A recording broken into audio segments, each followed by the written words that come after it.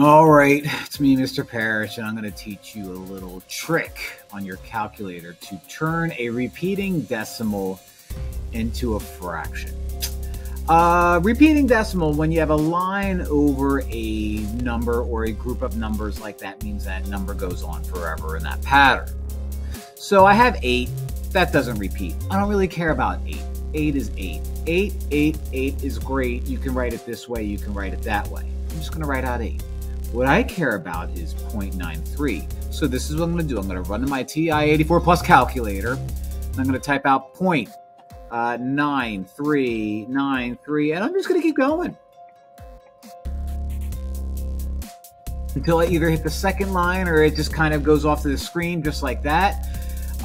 Make sure that your pattern's good. I want to turn that into a fraction. So I'm going to hit Math Frac. First guy there. Hit enter and look at that.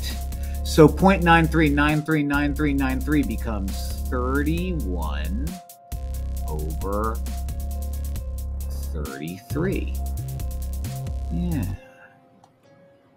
Yeah, like that. Now the trick is you take those 2 digits and you put it over 2 9s, but in this case it looks like we simplify here. So that simplifies right away. A second one.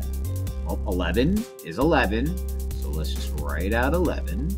There you go. Perfect. And I have 510. So I'm going to type out 0.510. 510. 510. 510. 510. And you do 510 until you either hit the second line or it kind of goes off the screen like so. You hit Math. You hit Frac, and there you have it. So 170 over 333. And again, I'm showing you this because what this does is this automatically simplifies it for you. Normally, we would put 510 over 999, and then it simplifies to that after you divide everything by 3, but this kind of cuts out the middleman. You might be thinking, all right, well, what if I want to put all of this into my calculator? So this is just like an extra step. What if I want to make this an improper fraction? What if I want to make that an improper fraction? I'll show you what to do. 11.510, 510, 510, 510, 510, 510, Math Frac, enter, and it just makes it improper for you. Look at that. Look at that. All those threes. It's kind of, all those threes. What is Steph Curry playing basketball up in here?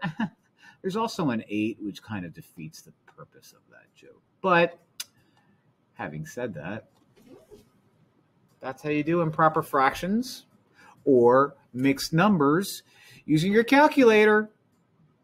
All right. Bye.